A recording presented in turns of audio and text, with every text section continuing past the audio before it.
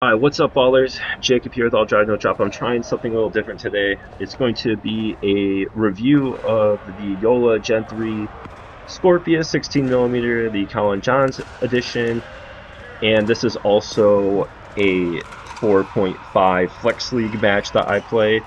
So I'm just going to combo them both. Let me know if you're interested in me doing this again with other paddles, or just checking out some higher level games in general, whether they're tournament, league, or rec games, and if that interests you or not.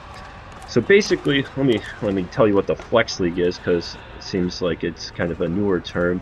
The Flex League is just a league, like say you meet up every week at 8 o'clock and you play your league matches, except the Flex League, you schedule your matches on at your own pace, so you always play with the same partner. Playing with Carol here, who I play a lot of mixed tournaments with, really good player. It just so happens that she's the only woman in the Flex League, so all of our matches are against two men, which, you know, has actually been really good practice for us, because, you know, you're playing against two men, then you go play mixed against, you know, one man and one woman. It's, you know, it's just a good practice. It puts a lot of pressure on her because, you know, they definitely go after her, but it's been great learning experience for both of us, and right now we're got one more game left, and right now we're in first place, so it's been going well. Anyway, I was almost ready to record and talk about my Joola Gen 3 experience with the Scorpeus, and I've tried a few others, but I really thought the Scorpeus 16mm was going to be the one for me, just because the whole lineup already had a lot of pop. So I wanted to try the one with the most control, and then of course the whole delisting thing happened with USAP, and I'm like, alright, well, I've had people been asking me to see a whole gameplay and then give me commentary, so I'm gonna just talk about the paddle and then talk about some of the gameplay here. And we'll talk about the paddle first, which, you know, it's not like it's a bad paddle, obviously. It's, you know, they've been selling a ton.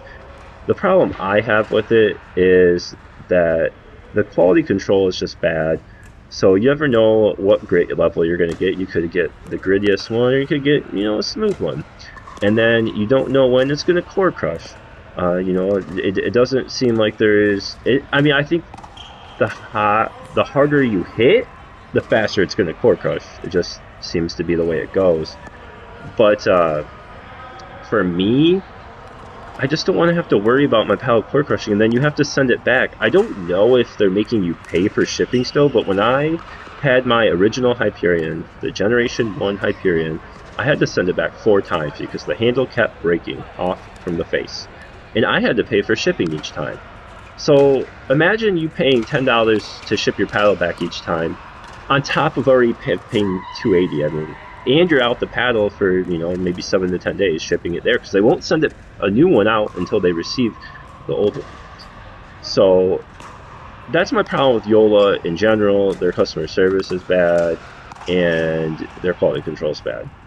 And you're paying $280, so I expect top of the line quality control and top of the line customer service if I'm going to spend that much money on the paddle. And if I'm going to recommend it to people, I want to make sure those things are good, because I mean, come on, I can't be recommending stuff that I don't believe in. So the paddle itself, how does it perform? Yes, it has a lot of power, it has a lot of pop, it's on the gearbox levels of power. Personally, I would say the gearbox can hit it harder still, but these are right there with it. I mean, I think different people are going to have different experiences, but it's so close that you might, it's just, we'll just call it the same thing. But the pop, really good. I mean, especially with these wide body, well, these are standard shape for the Scorpius, but really amazing pop, top of the line pop, more than the Black Ace in my testing. And then it's like the spin levels are insane, because they're getting, you know, oh, what a great shot there by me. See, when it short hops up there, when you know, when you can't hit it out of the air and you're trying to let it bounce in the kitchen, I need to like go drill it, because I'm always scared to hit it hard, because I feel like I'm gonna hit it out or hit it into the net. But you know, I've just been going for it lately, and it's been going fine. So I've had the problem I've had with the Joola is the sweet spot is not been as big, and especially this one. It's like, okay, the 16mm is supposed to be the 16mm Scorpius. See, I mean, there it just ripped the ball, right? But I do generate a lot of power on my own, so don't let the paddle fool you. I'm a decently strong player too. But I know. Let me finish with the review, and I'll talk about some of this gameplay. So I have had problems with the power level. Sometimes I go to smash the ball and the power's just not there, and I think that's just because the way these Gen 3 paddles are, and I had the same problems with the gearbox. If you don't hit the sweet spot, the power level just is so inconsistent. It just leaves you wondering like what's going on, and that brings me to the problems I have with the resets on this. Is sometimes, you know, like you're just leaving the paddle there, the ball goes back, and then the paddle doesn't work for you. Sometimes it has it doesn't hit the sweet spot, it just dies. And you know, like the problem with that on this paddle is the pop off the paddle is so drastically different from the sweet spot to the non-sweet spot. You kind of need to know what you're gonna get. So if you're not hitting the sweet spot consistently on these resets and blocks, then you just don't know where the ball is gonna go and how much power you need to put into the ball. And then I didn't have the greatest time controlling it either. I mean, I think the best thing this thing does is drive the ball, which I do like to do. Like, look at that, boom, rip that two-handed backhand, and let's see what happens here. Me fumbling. Carol did a great job switching there. Yeah. Anyway, it's just, I don't know. I haven't enjoyed the resets. I haven't enjoyed the drive. So it's like I don't recommend the paddle to people, but it doesn't matter what I say, because people love Joola and they want the power and they want the pop. So if that's really what you want, I think, like, I've been reviewing the paddle text, and I don't know if the review will come out this week, but I think the paddle texts are just the new Bantam line. I think they're not the same level of power and pop, but I think they're close enough that it's just they're better paddles. You're not gonna have to worry about the issues. They're cheaper. I mean, they're still expensive at 200, but I mean, we're talking 280 for the Joola Gen 3. So that's just kind of my thoughts on the Gen 3 and why I didn't really feel like making a full review on it, because I just didn't like it and I don't recommend it. But, you know, I'll put the link in the description. You can buy. I don't think you can get a discount for my stuff yet for just paddles, but if you still want to buy it and support the channel, feel free. If you have any other questions about it, go ahead and ask. But, you know, it's such a hot paddle that I had to at least test it out and get some solid thoughts on it. So anyway, let's see here on this Flex League match. I don't know what the score is exactly, but I know this game ended very closely. So I always try to get to the net as fast as possible, especially when I'm playing mixed. Now it's a little bit easier when it's regular mixed, but this is, like, it's just very important for me to try to take some pressure off of Carol when we're playing two men, because as you can see, they're, you know, hitting most of the shots to her during this game, and if I don't just get in there and make myself large, like, and I'm trying to make them go behind me. Like, I eventually want them to start trying to go behind me because I'm taking up so much space. And it's okay if I get burnt, because, I mean, it's worth it. You'll see sometimes that you take up so much space and people are trying to keep it away from you, or that happens. This guy had some of the best off the bounce speed ups I've ever seen. I mean, like, for how much power he put into it and how much spin he generated, like, it just, he kept fooling me over and over. And in those scenarios, like, I really needed to just protect the line and sit on it whenever the ball was in front of him, and I was in front of him, because he burned at me on it too many times. And you would think I would learn, but I just didn't learn. I did learn a few times, but honestly, like, I needed to do that more. But yeah, anyways, trying to make myself large, trying to get in there more. See, right there, I mean, left the ball up a little high, but I just wasn't ready for it. I need to make sure that I am focused and ready to go, because that's a shot that I can get, but I mean, it's still a hard one to get. I just wasn't paying attention. Drive at her, drop, finally get something in the middle there. They drop back to her and they hit it out. But yeah, so I'm looking to make myself large, making them try to hit even closer to her sideline where she can power up more, maybe hit an Ernie, or finally they'll go back around behind me and I can get back more involved.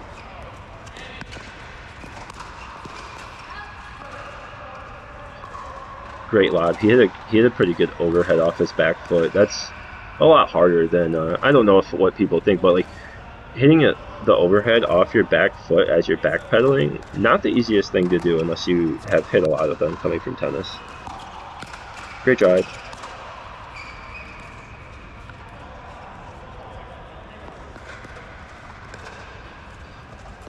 One thing I do and have been starting to miss about playing indoors though is like scheduling those court times and having a set foursome, because outdoors the courts are getting even more crowded.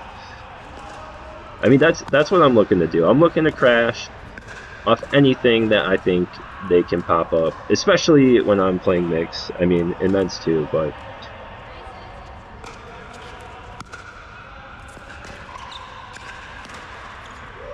one of the I remember that was like one of the best ATPs I've seen. Like, I just didn't think he was going to try to hit it that hard because he was just out of position, but yeah, he whipped that ATP and it was a good one. I guess the moral of the story is always be ready for the ATP. Don't just watch it. Although sometimes watching it is okay because it's not the easiest shot to hit.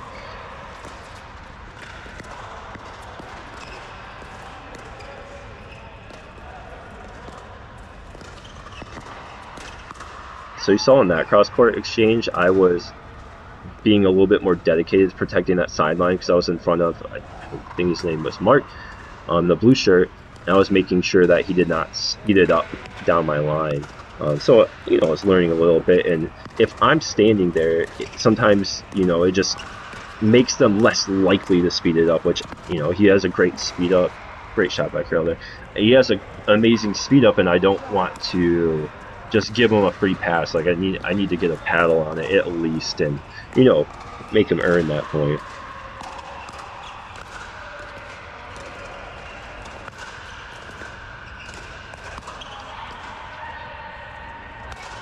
So that was a great job by her. It was a little short, but like, especially if you ever feel like you're getting boxed in, just go force the Ernie. Like, walk out there, force the Ernie, and you can communicate with your partner beforehand. Be like, I'm really looking to force the Ernie so that I can cover you and get some pressure off your back. That's one thing I learned, like, the first time I stepped up into like 4 or 5. Like, sometimes like I was like, man, this pressure is intense, but I'm like, all right, well, if they're gonna keep going to me, either like my forehand or backhand angle dink, I'm just gonna hit an Ernie on them, because there's only so much room there. I'm just gonna stand there and make you go to my partner, or you're gonna eat it.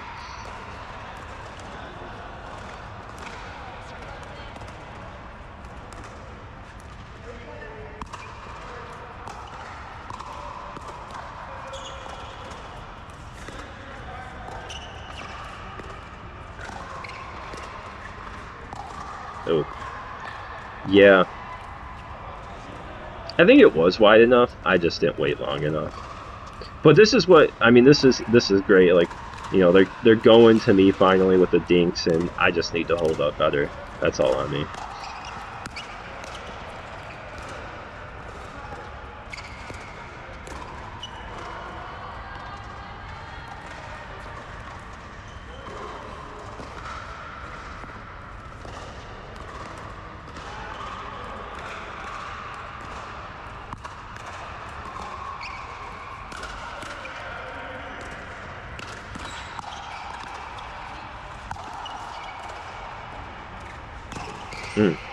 Another one of those balls that you can't take out of there, but it's going to bounce high enough to hit hard. And luckily, I think I was 2 for 2 on the night with those. Usually, I don't. I mean, it's not like something you see that often. That's why I don't like hitting it, because it's not exactly the easiest shot to hit. Because who goes out and practices that? But I think the key is like just make sure you get low, and then if you don't feel comfortable hitting it hard, yeah, just tap it over. I mean, it's better to get it in than hit it into the net, right? And that's the game. So those are my thoughts on the Gen 3 Joola. That was a 4-5 Flex League match. I believe we won that one 11-10 because it's win by one because they want the keep the point differential. If you ever play leagues, sometimes they just do win by one because of point differential stuff. But if you have any questions about the Gen 3 Joola, or I would also like to get your feedback if you actually liked seeing this, if you want me to do more gameplay just with commentary. I mean, I haven't really done too much commentary before. I did do some shoutcasting for League of Legends about 10 years ago, if anyone knows what that is.